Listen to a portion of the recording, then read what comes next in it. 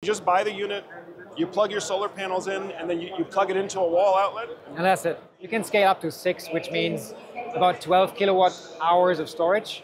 And we have an even bigger one to go to 23 kilowatt hours of storage. So you don't have to hire an electrician to rewire your electrical panel. Exactly, that's the whole idea. These will remain to be additional storage to your larger solution. So you will never waste money on buying those. Sometimes you call it balcony solar, right? Is this also designed for people who are renting? They can't install a permanent system. The smarter way to go solar.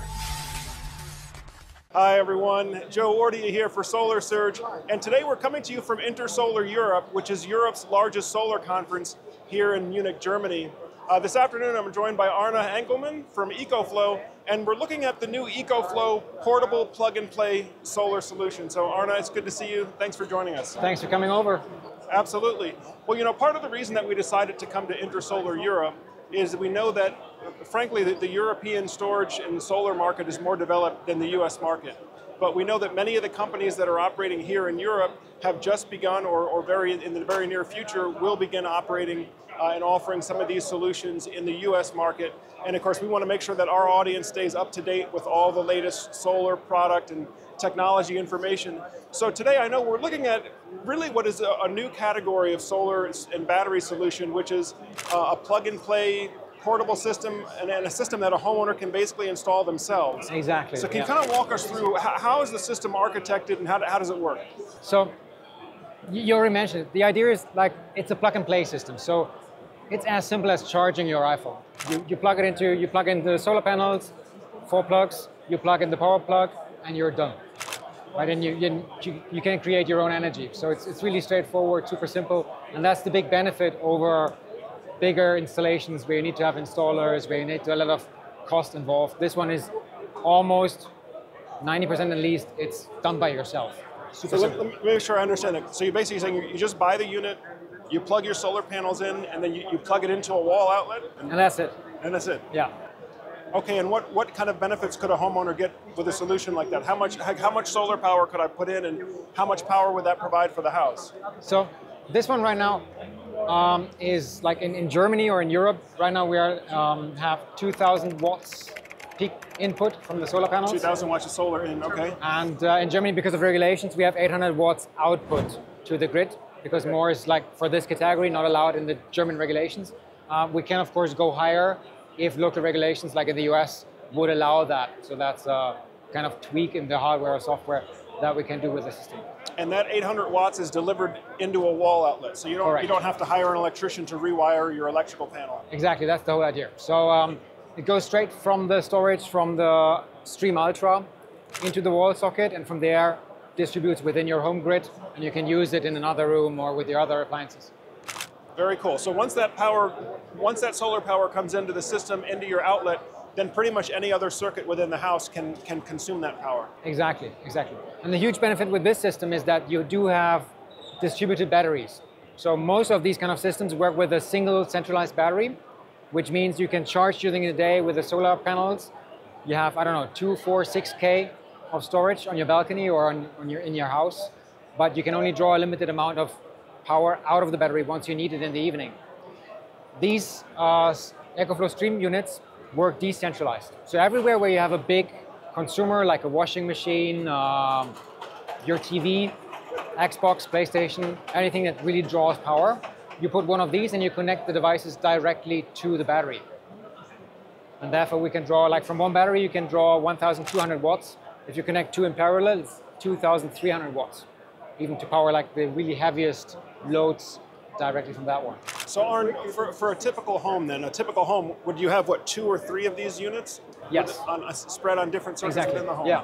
Okay. So usually, I mean, it depends on the size of your home, right? If you go for a standard apartment, for example, a single household, it would be 1 of the units enough. If you have a family home, you would go with 2, 3, or even 4 units. You can scale up to 6, which means about 12 kilowatt hours of storage. and we have an even bigger one to go to 23 kilowatt hours of storage. So each individual unit is 2 kilowatt hours, right? Yes, correct. So you can do up to 6 spread on different circuits for a Yes. total of 12 kilowatt hours. Well, this is also really interesting too, because I know a lot of folks out there that have been following solar and storage technology. A lot of them they rent their home or they live in an apartment, so they can't do permanently installed solar panels on the roof. It sounds like this is a solution. I know sometimes you call it balcony solar, right? Is this also designed for people who are renting? They can't install a permanent system. That's exactly the solution that I have. So Okay. I'm using that in exact the same in this setup. I have a rented apartment, so I put these there. No installation, so I don't have to mess with the landlord. I don't have to mess with the circuit and installers. I just put it there, and then when I move out, I take it and go to another place. That's a perfect solution for that one.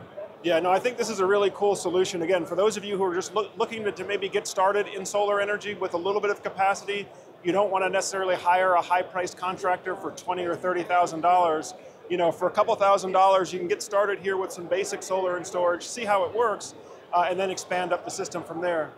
Now, Arne, I know that one of the issues here, I believe here in Germany, and I know certainly is going to be an issue in the US, is not exporting solar power to the grid.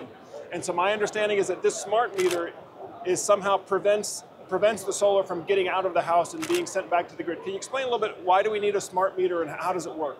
Exactly, you're right. So with the smart meter, we do know, so that goes between the grid and your house.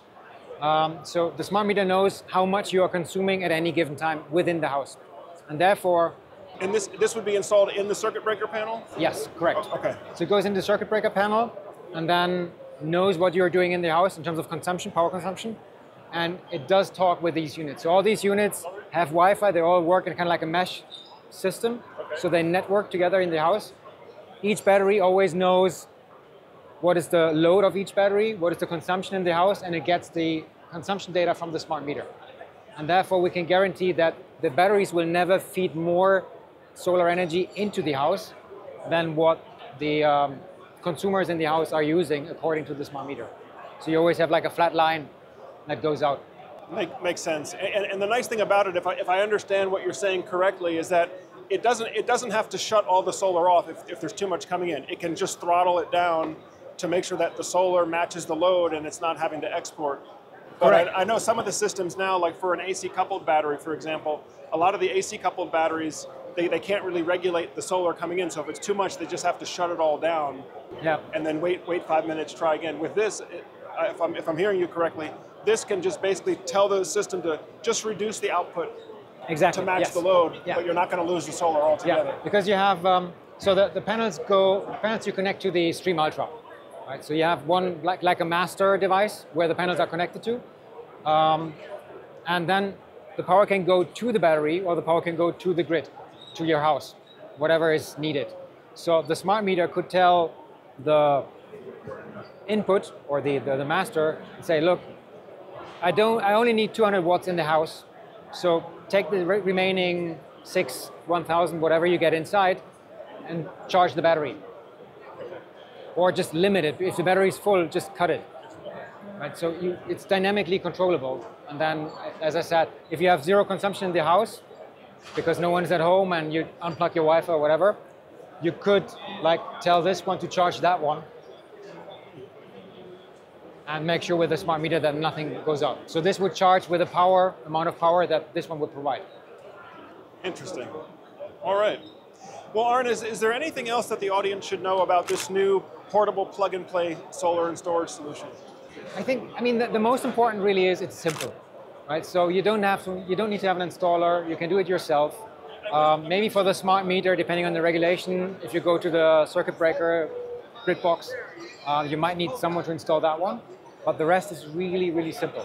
And I think this is most likely the biggest takeaway.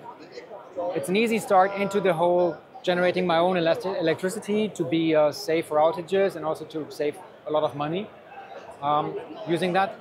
And then if you want to scale up, if you want to go to a full-blown solution, you can always do that. Even then, these will remain to be additional storage to your larger solution. So you will never waste money on buying those. Right, right. No, I see it exactly the same way. I think this is a low-cost, low-risk way that somebody can get started with solar and battery storage, perhaps not even having to use an electrician or a contractor at all, which will keep the cost way down. And then there's several other options they can expand. I mean, I know EcoFlow has several other options, and there's others here, of course, that are for more of a whole house type of installation. But of course, those whole house installations are going to be more expensive. It's going to involve permits and contractors. But you know, with the portable plug-and-play solution, as far as the U.S. market goes, I believe regulatory approval is imminent in the state of Utah, and of course we expect other states to follow, to basically approve you to have a portable plug-and-play distributed solar solution that you can basically install yourself, don't have to pull permits, don't have to hire an electrician, and of course, you know, it has to be installed to make sure that you're not sending anything back out to the grid, but you know, you're free to use that power how you like it within the home. Well, Arne, I thank you for taking time to chat with us this afternoon. Thanks a lot. Folks, by the way, the reason that we're here at Intersolar Europe is because, you know, many of the international companies that are offering their solution here in the European market, they're going to be coming into the U.S. market very soon, or in many cases, they've already come into the U.S. market. The European storage market is about 10 years advanced from where we are in the U.S., you know, because we've kind of been spoiled in the U.S. with one-for-one net metering programs. Well, much of Germany and Europe, they haven't had those programs for a long time, so a lot more people are installing battery storage with their solar here. But again, a lot of these companies are going to be coming into the US market with these solutions very soon, and that's why we want to make sure that we were here so you can have the most up-to-date solar and battery storage product information.